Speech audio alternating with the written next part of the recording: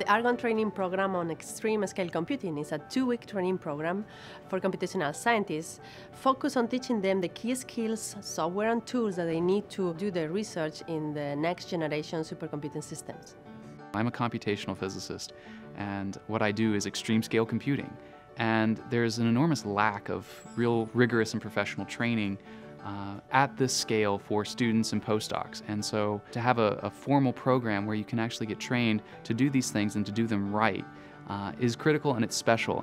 Even though I work with a lot of high-performance computing, there are so many things that you haven't seen. I've been introduced to a lot of tools that I haven't been using before. I've also learned a lot about computer architecture. These types of architectures, how they're changing so dramatically, and the implications on software, and I don't know very much about it. And so I was hoping that there would be a lot of training with regards to that here that I could glean from and get information from and bring back to hopefully guide our future practices. ATPESC students have access to Argonne Leadership Computing Facilities machines, Mira being the largest one, as well as facilities at Oak Ridge, OLCF, and NERSC in California.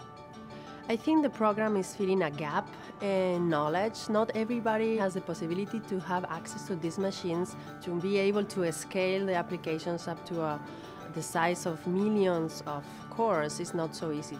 This program really broke the ice for me through HPC. Now I feel like I have a set of tools that I can refer to and use when I think about developing piece of code and software for these computers. HPC is the future. We have been introduced to what's coming up next, the Exascale. I'm very excited about having been allowed to see what's next and heard so many good talks from so many good speakers. I think the one thing that makes ATPESC unique is that we actually have the leaders of the fields of these different computing topics presenting their own work.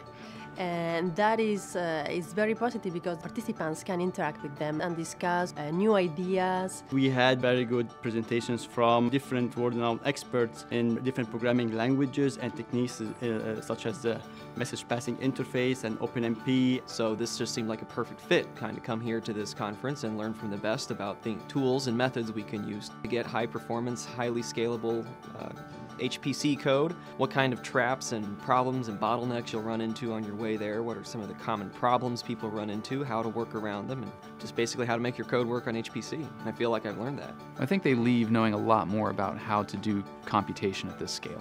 I think this is something that we often don't get a formal training in. You might have actual real-world experience doing computation at really high scales, but this fills in those blanks and rounds out the edges and really gives a firm foundation of knowledge of how to do this and how to do it well. I hope they walk away with a better knowledge of where this is going and what they can do to help and contribute and to become part of the effort that is extreme scale computing and the ways that it advances science and knowledge.